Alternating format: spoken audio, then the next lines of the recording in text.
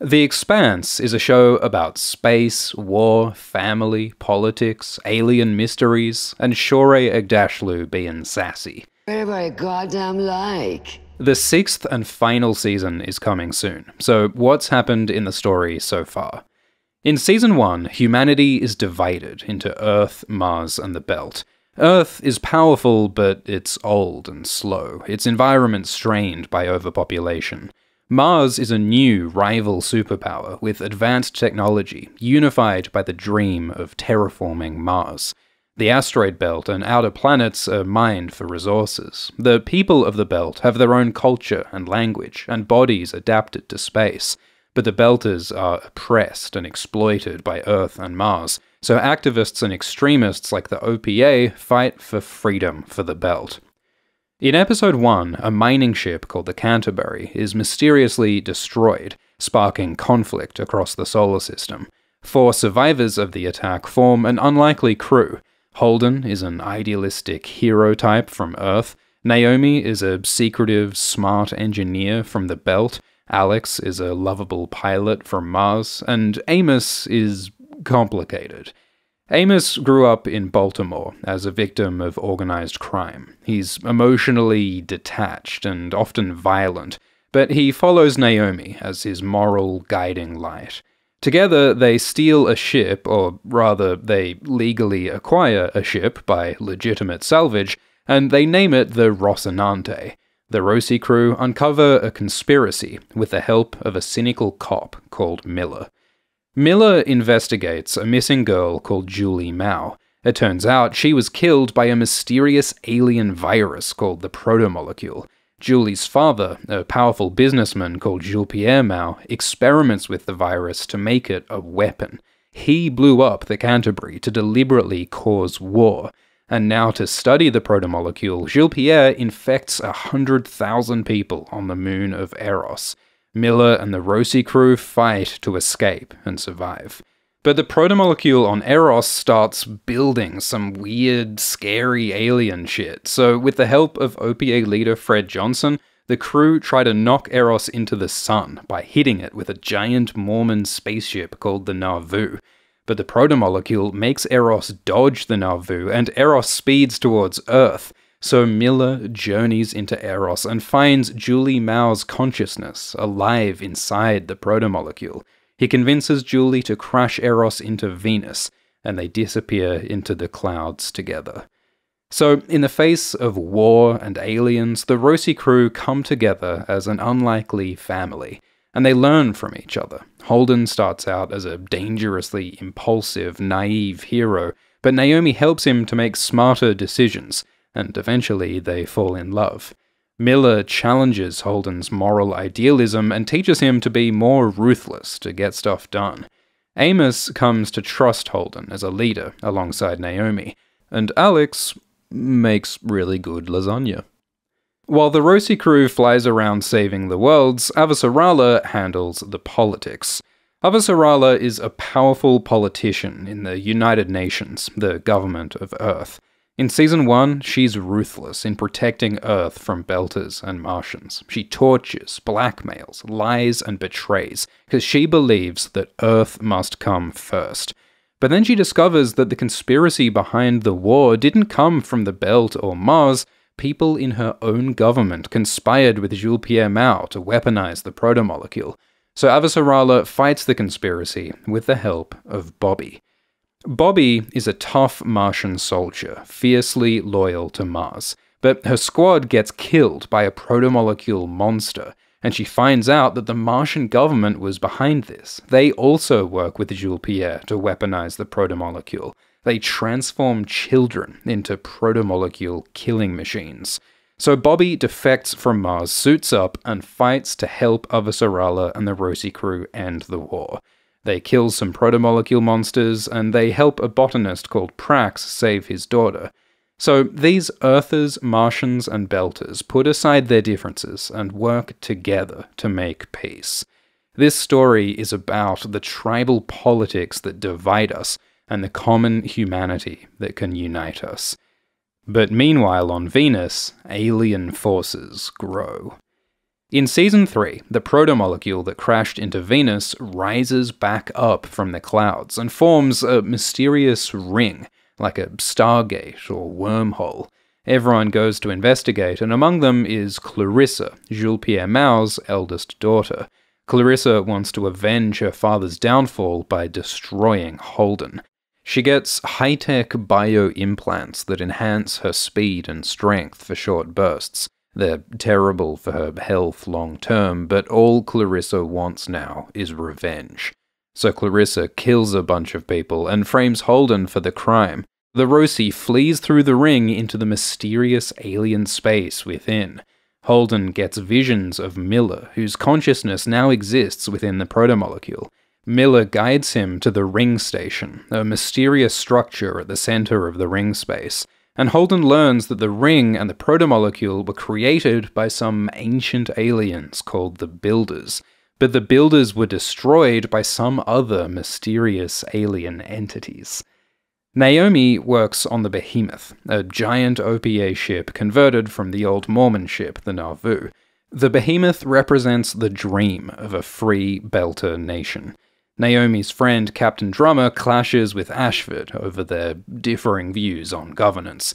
The ring's security system suddenly traps everyone in the ring space. Many die from a sudden deceleration of their ships.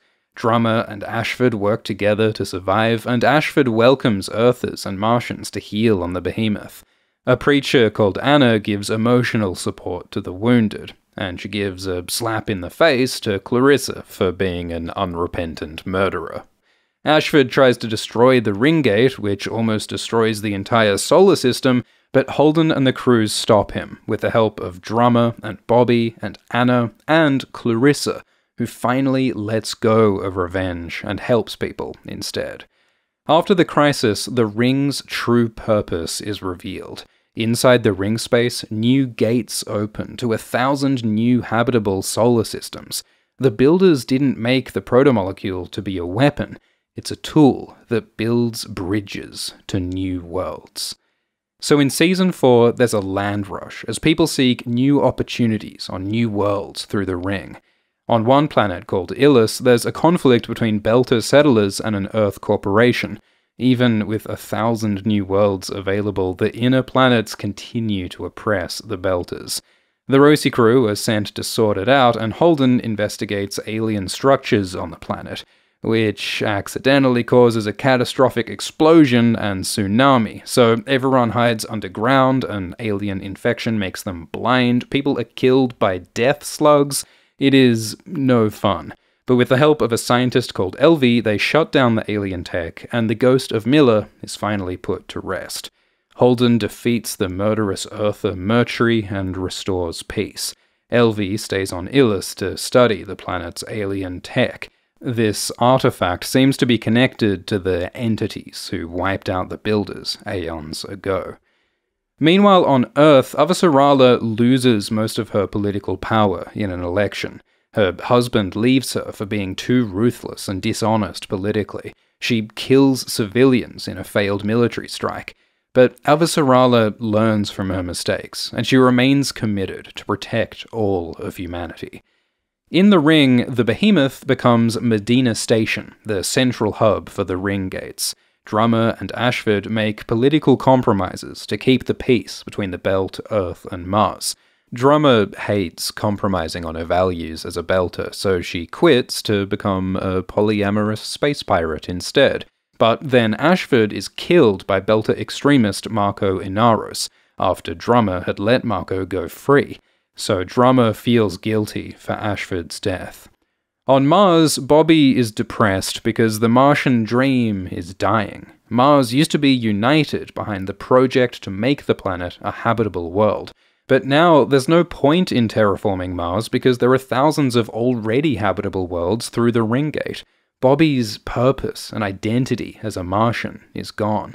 So she gets involved in organized crime and discovers a conspiracy selling Martian stealth tech and ships to Marco Inaros.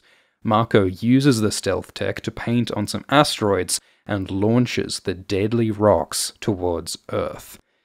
Because all through the story, Belters have been exploited by Earth and Mars. Fred and Ashford and Dawes tried to free the belt through politics and diplomacy, but they failed. Even when there were 1,000 new worlds available through the ring, the inner planets still tried to take them for themselves. So Marco argues that Belters can only win freedom through devastating violence against Earth and Mars. Avasarala discovers Marco's stealth rocks, and she tries to save Earth, but she's too late. The rocks hit Earth and kill millions, and with the climate and ecosystem broken, billions more will die soon. Avasarala's husband, Arjun, is among the dead. This is Avasarala's worst nightmare, but she refuses to kill innocent Belters for revenge. Avasarala regains power as leader of Earth and works to protect all people together. Amos is on Earth when the rocks hit, visiting Clarissa Mao in jail. Because Clarissa was imprisoned for her murders in Season 3, but Amos makes friends with her. He comes to support and guide Clarissa, just like Naomi supported him, which goes to show how much Amos has grown. Clarissa is in a deep, dark place, both literally and emotionally, but she and Amos climb their way out and fight to survive on an apocalyptic Earth. Clarissa encourages Amos to save some innocent people along the way. Amos then brings Clarissa to join the Rosie crew, despite the fact that Clarissa once tried to kill Holden and many others. Because Amos argues that even enemies can become trusted friends. They survive by growing their tribe. Back in the day, Naomi had a relationship with Marco Inaros, and they had a son called Philip. When Marco committed a terrorist attack, Naomi left him, and Marco kept Philip from seeing Naomi. Ever since, Naomi felt grief and guilt at the separation from her son. So now she finds Philip and finally reunites with her long-lost child. But Philip captures her and brings her to Marco. Marco is a selfish, narcissistic, emotionally manipulative mass murderer, and Naomi begs Philip to leave and escape Marco's control. But Philip rejects Naomi, so again Naomi is forced to leave her son behind. She jumps through space to escape, suffers on a booby-trapped ship, then jumps into space again to warn her friends. Alex and Bobby save Naomi, but Alex dies in the high-G flight. Alex loved flying and helping his friends, so Amos says it's a worthy death. Alex's last words are, "That was one hell of a ride." Marco gets a powerful fleet of ships from his Martian friends and calls it the Free Navy, his own personal military of extremists to dominate the system. Drummer and her crew are forced to join Marco's navy, and Drummer complies to protect her family. But when Naomi is in danger, Drummer betrays Marco and attacks his navy to save her. But that gets one of Drummer's family killed, and 2 more of her partners leave her. The terrible cost of war is that Drummer's family grows smaller. While Naomi, Alex, and Amos have their own adventures, Holden faces his greatest challenge yet, spending some time alone, without his family. But then, Marco's Belters kill Fred Johnson and steal a protomolecule sample, so Holden and Bull and Monica try to destroy it to prevent the dangerous alien tech from falling into the wrong hands, but they fail.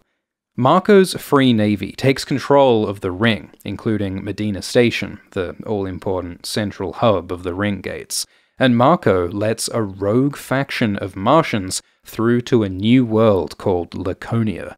These Martians, led by someone called Admiral Duarte, are the ones who gave Martian ships to Marco, and in return, Marco gave them Fred's protomolecule sample. Duarte is working with the scientist Cortazar to unlock the power of the protomolecule, and to use these mysterious alien structures orbiting Laconia to build humanity's greatest empire. But as the Laconians go through the ring, one of their ships is destroyed by these mysterious alien entities. So, Season 5 shatters the balance of power. Earth is devastated, Mars is obsolete, and Marco's Free Navy is triumphant. Can the Rosie crew, Bobby, Drummer, and Avasarala defeat Marco and build a unified future? Is humanity at threat from the alien entities in the ring? And what is going on Laconia? The final season of The Expanse begins on December 10th. Thanks to Amazon Prime Video UK for sponsoring. Please subscribe to the channel for more Expanse videos soon. Cheers.